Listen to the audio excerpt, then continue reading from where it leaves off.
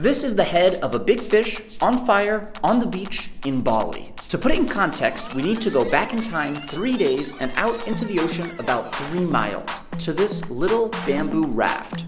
I was spearfishing and a big mahi swam up to me. I lined up my gun, pulled the trigger, but the safety was on. I fucking hate when that happens. Then it came back, but I wasn't patient. I rushed the shot and missed. I had plenty of shot opportunities on other fish, but I wasn't interested. I wanted that big bull. And finally, it came back. And this time, I was ready.